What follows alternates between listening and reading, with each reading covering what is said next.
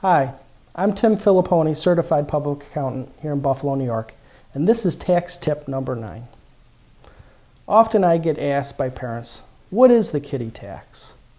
And essentially the kiddie tax is a tax on children's investment or passive income that exceeds $1,900. Now who does this apply to? Any child under the age of 18, first of all. If a child is 18 years old and provides more than 50% of their own support, then that wouldn't qualify for the 18-year-old child. But if they don't have more than 50% of their support, then it qualifies for them as well.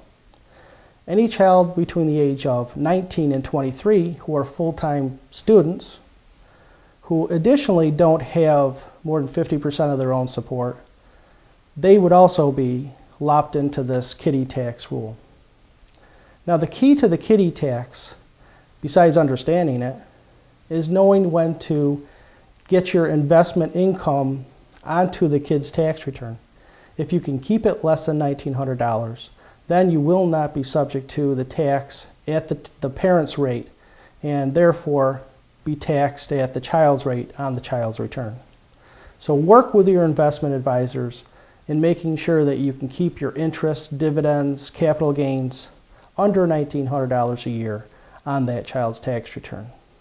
This has been tax tip number 9, the kiddie tax.